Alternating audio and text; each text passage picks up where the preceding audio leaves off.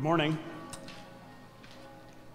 Empty pews are staring back at me at St. Paul's on this Sunday morning. It is strange. It's a bummer.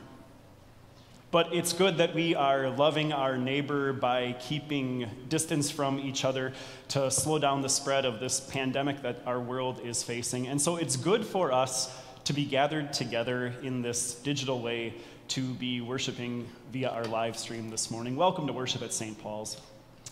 You can find a worship outline for this morning's service at the link right under our live stream feed, but you'll also do just fine if you're just listening and watching this morning. Note also that underneath that link to the worship outline for this morning, there is a link to a digital copy of the sermon that I'll preach this morning, as well as a Bible study that is based on that sermon. Hope that you can make use of that either this morning or sometime during this week.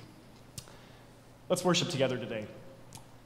We know that there is a war going on inside of us between our selfishness and between a desire to selflessly serve others. And today we're going to rejoice that for all the times that we have been selfish, we have a Savior who came here to serve us, to save us, and to set us free from sin so that we can serve others in Christian love. We'll focus on that as we worship this morning. Our opening hymn is hymn 194 in Christian worship, "Oh, That I Had 1,000 Voices."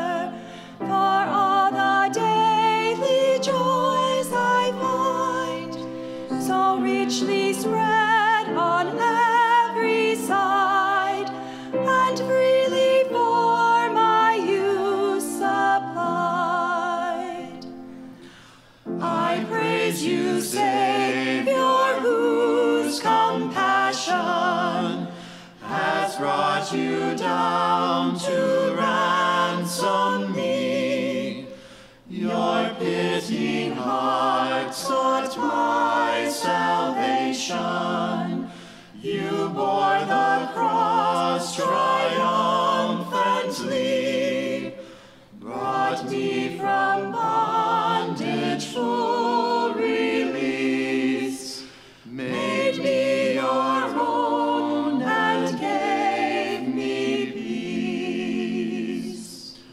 Glory and praise still onward reaching, be yours, O Spirit of all grace, whose holy power and faithful teaching give me among your saints a place.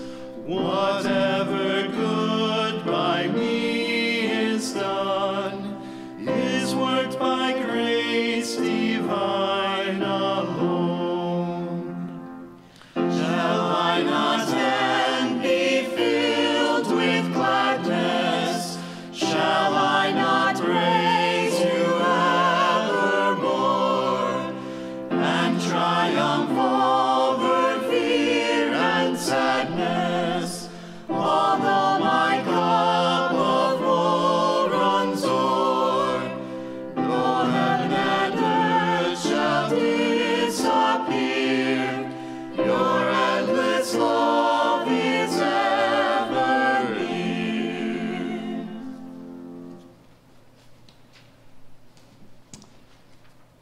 The grace of our Lord Jesus Christ, and the love of God, and the fellowship of the Holy Spirit be with you. And also with you. We have come into the presence of God, who created us to love and serve him as his dear children, but we have disobeyed him and deserve only his wrath and punishment. Therefore, let us confess our sins to him and plead for his mercy. Merciful Father in heaven, I am altogether sinful from birth. In countless ways I have sinned against you and do not deserve to be called your child. But trusting in Jesus, my Savior, I pray. Have mercy on me, according to your unfailing love. Cleanse me from my sin and take away my guilt. God, our Heavenly Father, has forgiven all your sins. By the perfect life and innocent death of our Lord Jesus Christ, he has removed your guilt forever. You are his own dear child. May God give you strength to live according to his will. Amen. In the peace of forgiveness, let us praise the Lord. We sing selected verses of the hymn, Chief of Sinners Though I Be.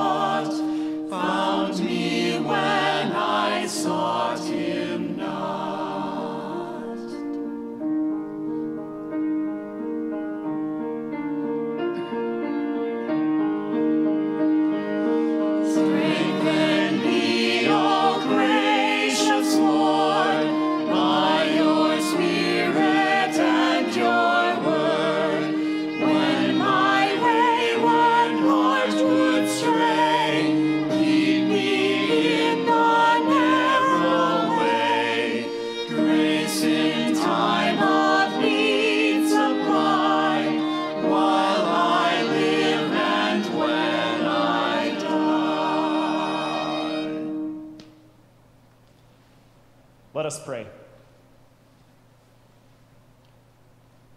Almighty God, we confess that we deserve to be punished for our evil deeds, but we ask you graciously to cleanse us from all sin and to comfort us with your salvation through your Son, Jesus Christ our Lord, who lives and reigns with you and the Holy Spirit, one God, now and forever.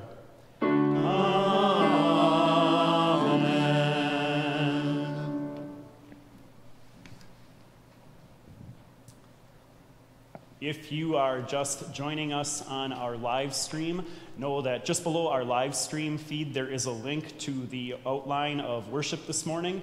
You can access the digital worship service there. We're on page 5 of that digital worship service, about to hear the gospel of our Lord.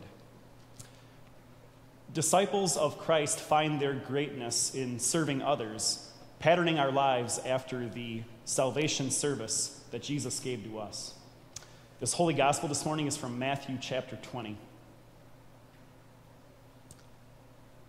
Now Jesus was going up to Jerusalem. On the way, he took the 12 aside and said to them, "We are going up to Jerusalem, and the Son of Man will be delivered over to the chief priests and the teachers of the law. They will condemn him to death and will hand him over to the Gentiles to be mocked and flogged and crucified. On the third day he will be raised to life." Then the mother of Zebedee's sons came to Jesus with her sons, and kneeling down, asked a favor of him. "What is it you want?" Jesus asked. She said, "Grant that one of these 2 sons of mine may sit at your right and the other at your left in your kingdom." "You don't know what you are asking," Jesus said to them. "Can you drink the cup I am going to drink?" "We can," they answered. Jesus said to them, "You will indeed drink from my cup, but to sit at my right or left is not for me to grant. These places belong to those for whom they have been prepared by my Father." When the 10 heard about this, they were indignant with the 2 brothers. Jesus called them together and said, "You know that the rulers of the Gentiles lord it over them, and their high officials exercise authority over them. Not so with you. Instead, whoever wants to become great among you must be your servant, and whoever wants to be first must be your slave, just as the Son of Man did not come to be served, but to serve, and to give his life as a ransom for many." This is the gospel of the Lord. Praise be to you, O Christ.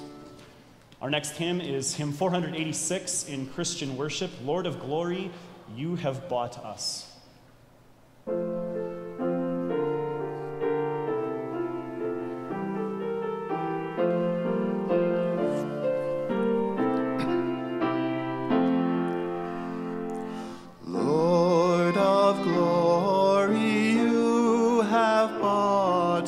With your lifeblood as a price, never grudging for the lost one that tremendous sacrifice, and with that have freely given blessings countless as the sand to the unthankful and evil with your own unsparing hand. Grant us hearts, dear Lord, to give you gladly, freely of your own, with the sunshine of your goodness.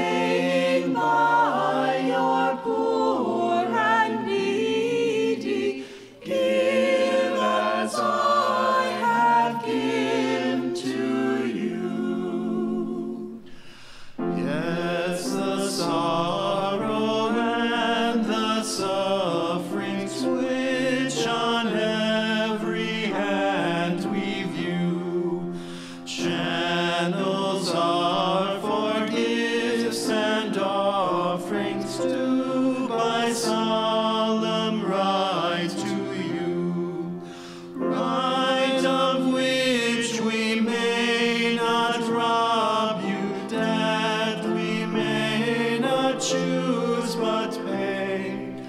Let's that face of love and pity turn from us another day. Lord of glory, you have bought us with your life, bought as the price, never grudging for the lost ones that tremendous sacrifice. Give us faith to trust you boldly, hope to stay our souls on you. But oh, bless of all your graces, with your love I love renew.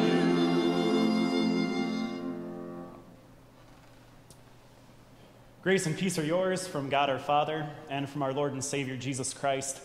Amen. The portion of God's word upon which we are now going to focus is from Paul's letter to the Romans, chapter 8, where it says, "Therefore there is now no condemnation for those who are in Christ Jesus. Because through Christ Jesus, the law of the Spirit who gives life has set you free from the law of sin and death. For what the law was powerless to do because it was weakened by the flesh, God did by sending his own Son in the likeness of sinful flesh to be a sin offering. And so he condemned sin in the flesh, in order that the righteous requirement of the law might be fully met in us, who do not live according to the flesh, but according to the Spirit. Those who live according to the flesh have their minds set on what the flesh desires.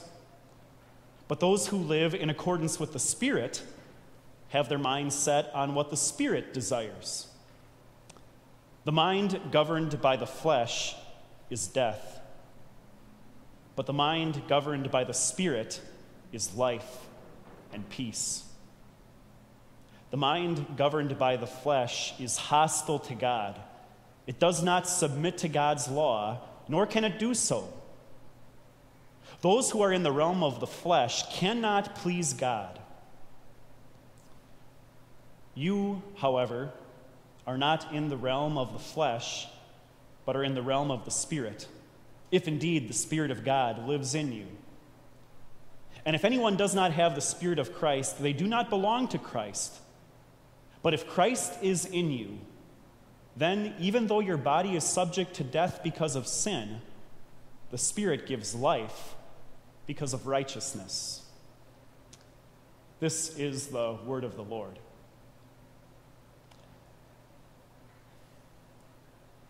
My brothers and sisters in Christ, what defines your life right now? There is one answer that automatically is popping into almost all of our minds, right? You can say it in different ways, but there's one answer. It's all the same answer. The coronavirus, COVID-19, the pandemic, social distancing.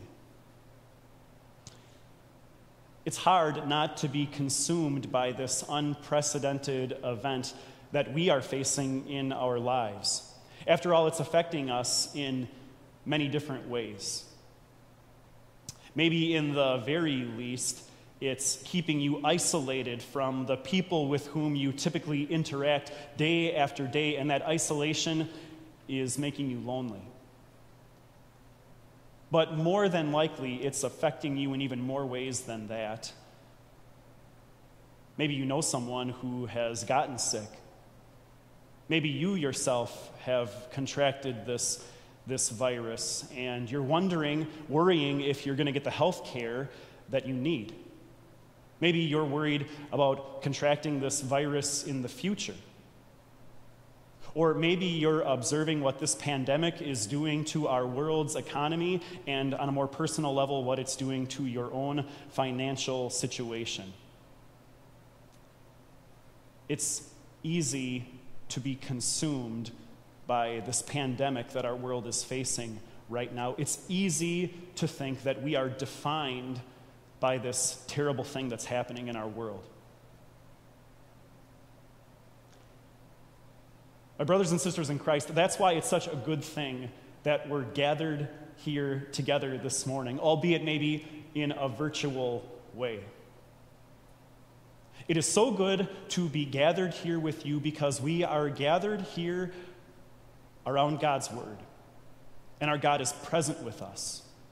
And our God speaks a word to us this morning that assures us that our lives are not defined by COVID-19, not even as we are in the thick of this thing. Listen again to the opening verse, which the Apostle Paul wrote in Romans chapter 8.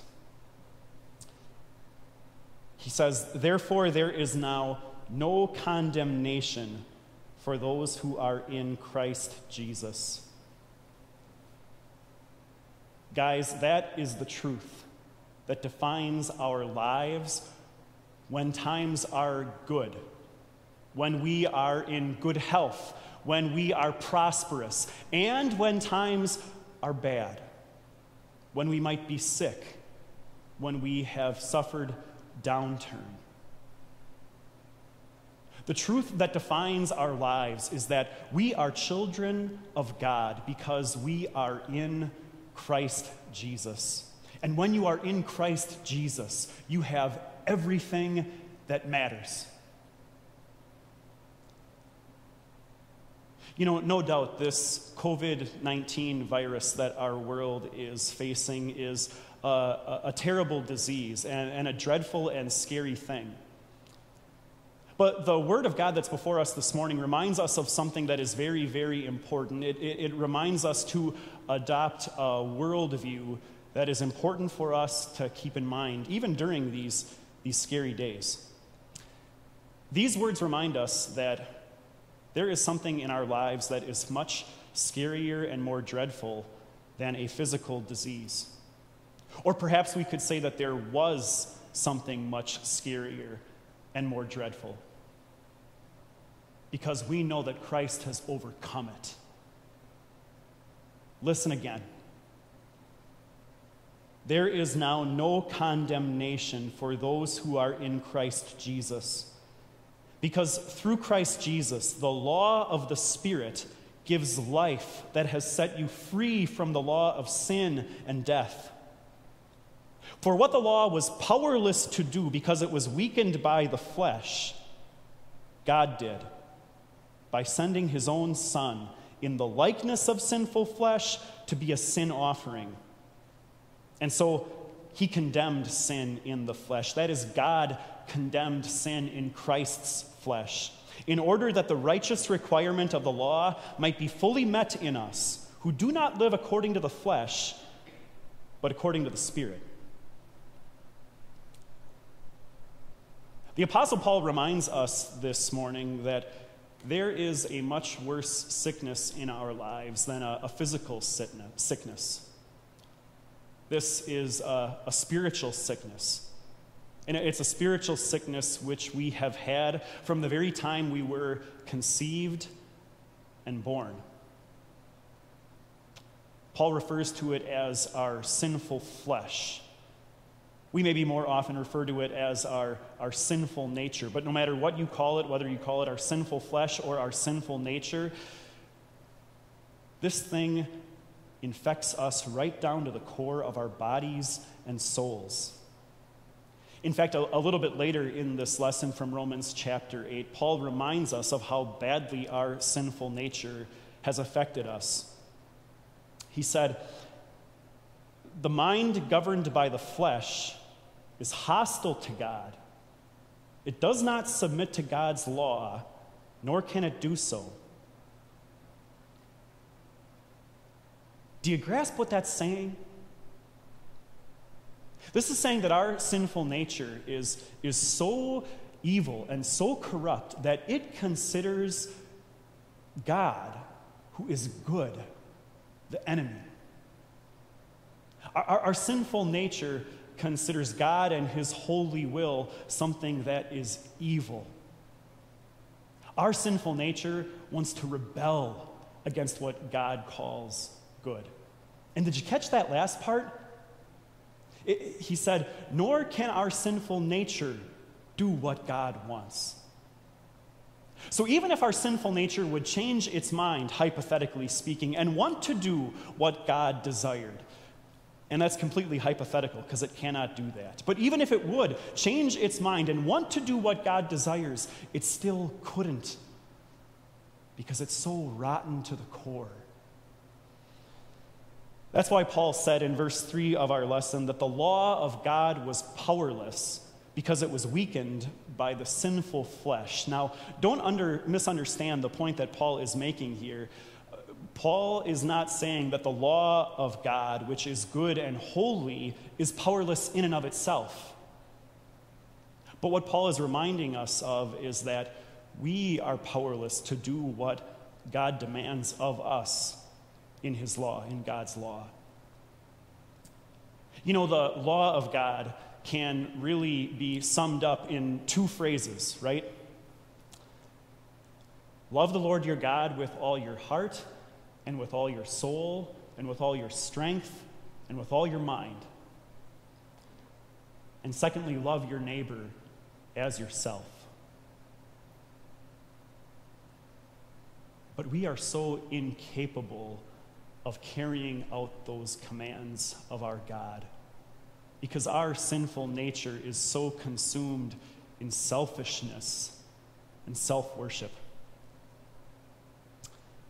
I encountered an example of this past week, which really just stood out to me and drove this truth home. I really love to ski, and so occasionally I go and check out the blog of a mountain in Colorado that I had the ability to ski at a couple of years ago. And as I was looking at that Ski Mountains blog post, it was stating that by order of the governor of Colorado, it was shutting down its operation until further notice to mitigate the spread of COVID-19. And as I started scrolling through the comments that were left after that announcement, there was one man who stated that he had moved to that area of Colorado specifically so that he could be in the midst of great skiing. And now this ski resort and the government was taking away that right that he had, and he was never going to patronize that mountain again, and he was going to remember it at the ballot box in 2022. Ugly. Not one thought about looking out for the good of the neighbor. Not one thought about honoring the governing authorities that God has given us for our good. Just thoughts and words steeped in selfishness. But guys, we know that we don't have to go scrolling through the comments on an internet blog to encounter that sort of selfishness. All we have to do is look in the mirror.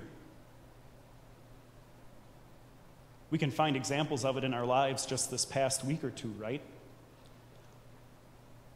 How long did it take when the news of the first school closing or business closing came down? How long did it take before we started thinking, this is really going to inconvenience me, or this is really going to hurt me? That's just one example. We can be so focused in on ourselves. The great church father, St. Augustine, said we're curved in on ourselves, so consumed with self-worship. And that sort of selfishness in us should have been our eternal end. That's why Paul said, the mind governed by the flesh is death.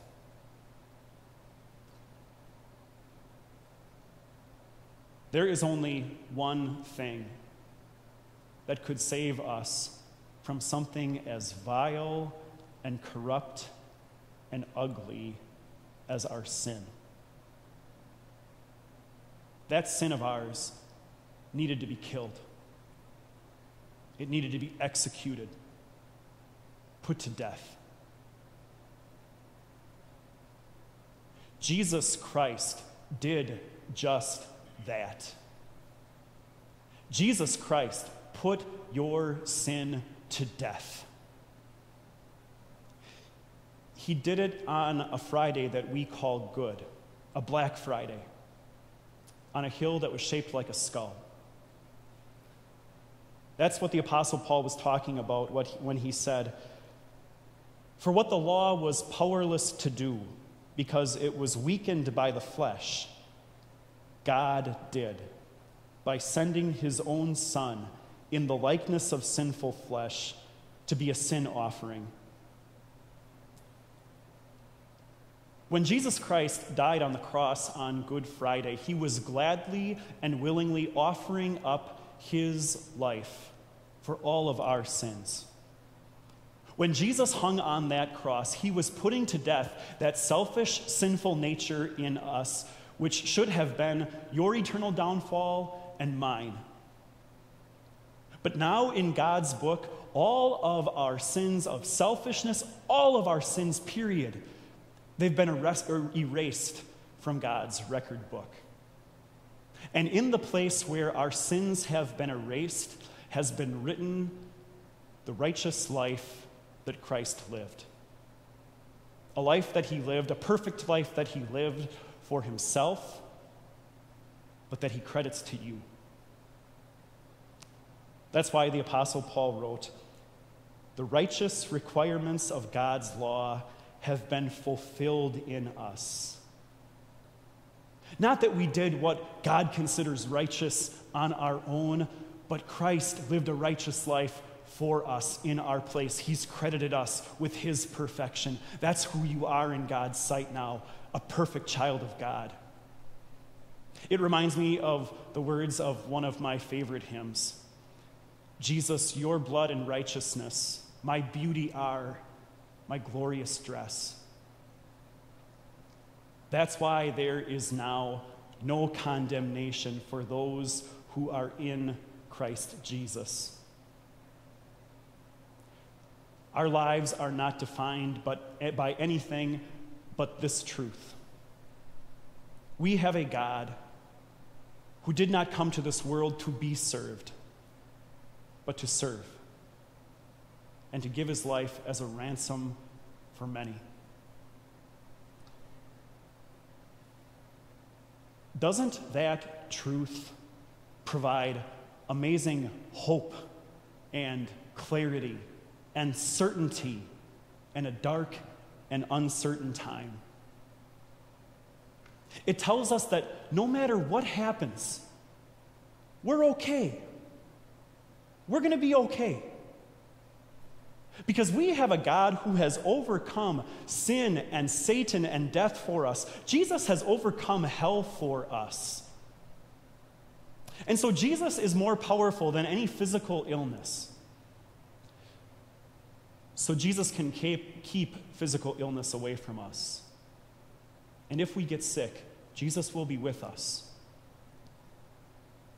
And if we should get sick, and if we should die, when we die, that thought holds no fear for us. Because we know that heaven is our home, and it is better by far. And it's ours, because we are in Christ Jesus. And doesn't that truth give you a liberating freedom in your life? In Christ, we have been set free from sinful selfishness so that we can now live lives of selfless service to others. And I want you to think for a moment about how you can selflessly serve others, even and maybe especially during this time of pandemic. Call up your neighbors and check in with them. Make sure they're doing all right. Keep them company. And if they are in need, if they need groceries or anything like that, maybe you can help make that happen. But above all, what your neighbor needs right now is to be reminded of the truth that defines their lives. They need to know that in Christ Jesus, they are okay, better than okay. And you can share that truth by sharing a Bible passage with a friend, or by sharing a link to an online devotion or to a worship service. My brothers and sisters in Christ, we are defined by Christ. And that means that we've been set free to serve him. May God bless us as we do it. Amen. Let's join together with the whole Christian church on earth and in heaven and confess our Christian faith with the words of the Apostles' Creed. I believe in God the Father Almighty, maker of heaven and earth. I believe in Jesus Christ, his only Son, our Lord, who was conceived by the Holy Spirit, born of the Virgin Mary, suffered under Pontius Pilate, was crucified, died, and was buried. He descended into hell. The third day he rose again from the dead. He ascended into heaven and is seated at the right hand of God the Father Almighty. From there he will come to judge the living and the dead. I believe in the Holy Spirit, the holy Christian church, the communion of saints, the forgiveness of sins, the resurrection of the body, and the life everlasting. Amen.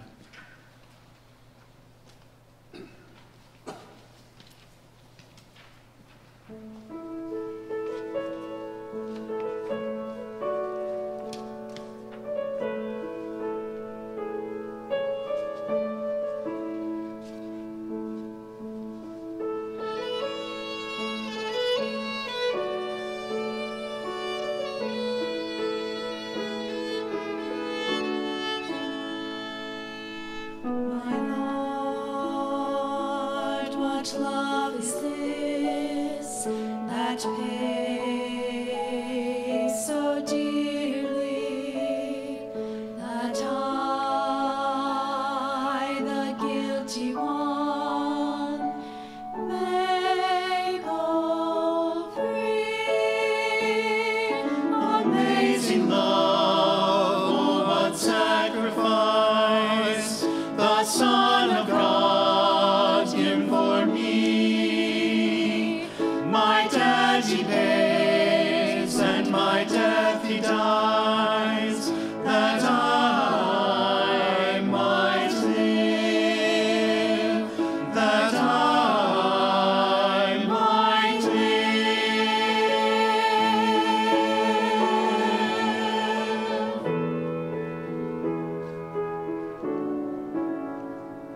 And so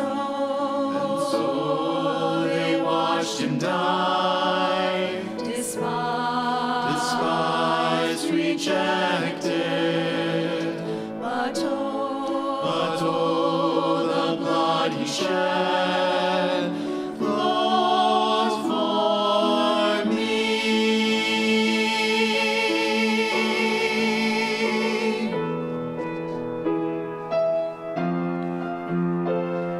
and Now this love of Christ shall flow like rivers. Come wash your guilt away. Live again. Amazing love, oh, what sacrifice. The Son of God given for me. My debt he pays, and my death he dies, that I might live, that I might live.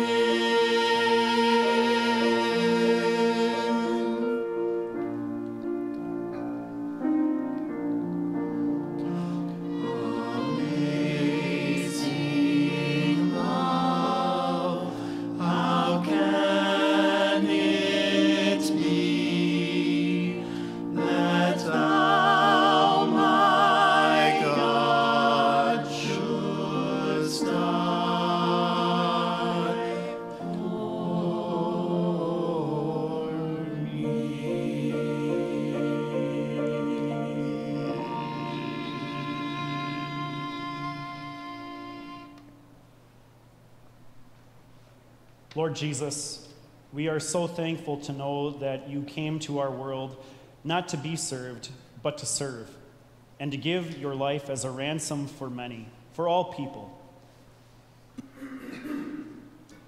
We praise you for bringing us to faith in you through your Holy Spirit, and we ask you to increase our faith, especially in this time of pandemic and crisis in our world. Lord, with the outbreak of the COVID-19 virus, so many people are living their lives in uncertainty and fear. We know that you are the only one who can provide true peace and protection for us, and we ask you to bring that peace to many more people. Lord, we know that during times of crisis, opportunities abound for us to share our faith and the certain hope we have. We especially ask you to open doors of opportunity for us that we might be able to share why sickness and death hold no fear for us. We are so blessed to know that you are our rock and our refuge. If it is your will, Lord, limit the spread of this virus. Grant healing to those who are sick. Be with the medical personnel who are treating those who are infected. Help all of us to see opportunities and then to capitalize on opportunities to love our neighbors, especially those in need. We also thank you for the successful surgeries which Hazel Miller, Bill Zerke, and Carolyn Zimmerman underwent this past week. Keep them safe in your arms as they continue to recover. Lord, we also ask you to watch over Sonia Benkin as she was recently diagnosed with cancer. Bless Sonia according to your gracious will. Grant her healing. Above all, use this illness as a way of lifting her eyes toward you and increasing her trust in your faithful promises. Bring the blessings of your grace to Alex Spurlock and Sarah Lair, who are being married today. Bless their marriage with your love and forgiveness. Help Alex and Sarah to pattern their marriage after your faithful love to us. We also ask for your blessing upon those deliberating divine calls right now, and we remember especially Justin Wickman, Ben Bain, and Matthew Moeller. Continue to provide for the people of your church, faithful ministers who share your good news. We offer all these prayers in your holy name, Lord Jesus, and it is in your name that we join to pray. Our Father in heaven, hallowed be your name. Your kingdom come. Your will be done on earth as in heaven. Give us today our daily bread. Forgive us our sins, as we forgive those who sin against us. Lead us not into temptation, but deliver us from evil. For the kingdom, the power, and the glory are yours, now and forever.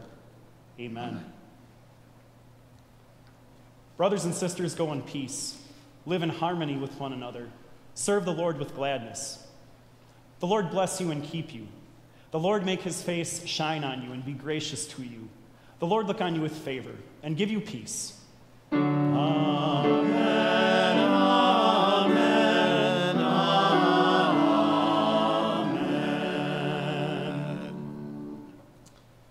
Before we sing our closing hymn of worship today, I just want to share a couple of announcements with you. Number one, thank you so much for joining us today. It's so important, maybe certainly especially important at times like these, to be strengthened by our Savior's word of forgiveness and hope and comfort. Glad that you could worship with us.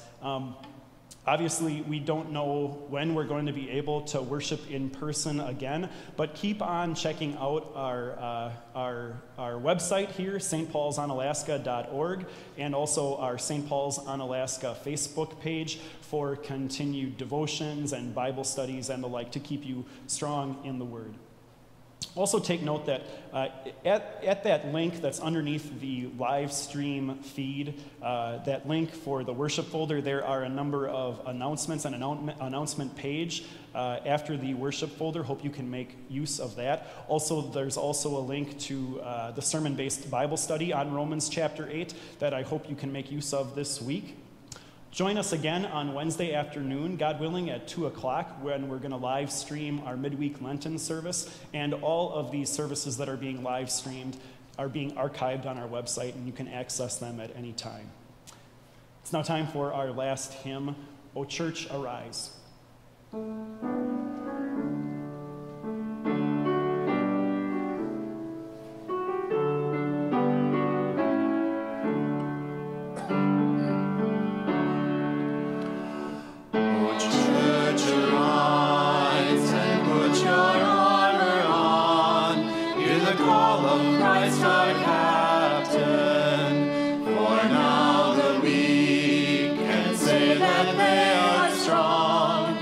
Strength that God has given, with shields of faith and belts of truth, we'll stand against the devil's lies. An army bold, whose battle cry is love, reaching out to those in darkness. Our call to war,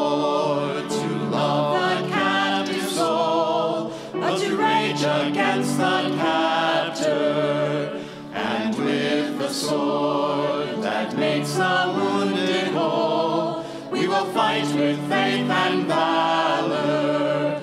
When faced with trials on every side, we know the outcome is secure, and Christ will have the price for which he died, an inheritance of nations.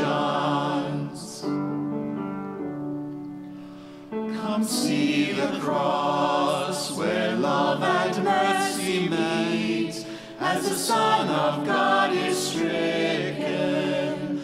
Then see his foes lie crushed beneath his feet, for the conqueror has risen. And as the stone is rolled away, and Christ emerges from the grave, this victory march continues till the day every eye and heart shall see him.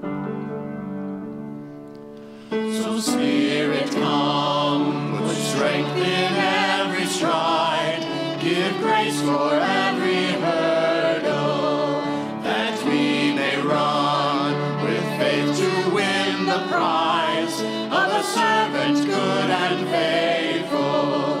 As saints of old still line the way, retelling triumphs of his grace, we hear their calls and hunger for the day when with Christ we stand in